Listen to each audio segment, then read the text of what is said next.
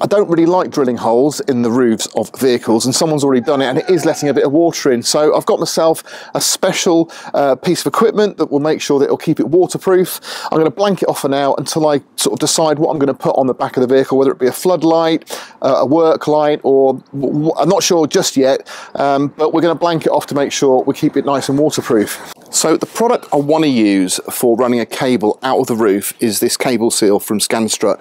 Now this is a marine application part, and it's basically designed to be completely waterproof on the vehicle. So you get all these nice little grommets in here depending on what thickness of cable, of wire you're going to be running into the unit, and so that basically keeps a watertight seal there, and then it drops in through the bottom, as you can see on the instructions there, look, and you get another waterproof seal where it joins the roof top.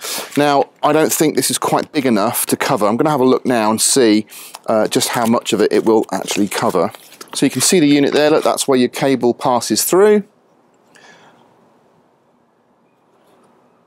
And it's just basically 4 self-tapping screws that go into the roof with a gasket, and then you can just run your cable, and then once you've got that fitted on the roof, you don't have to take it off again. You can just unscrew there and the housing will come off. But is this going to be big enough? So this is our seal that's going to go on here.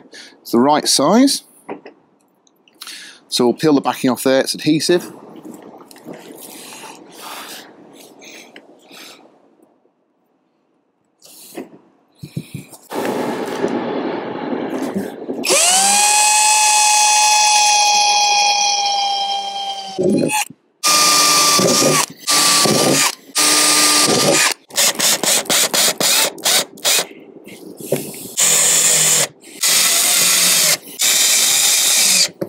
All we need to do now is just put our cap on. So this will do for now, and then we've got a hole under there, so when we're ready to fit, I don't know, whether it be a work light or a spotlight, whatever, we can just remove that cover and we're good to go.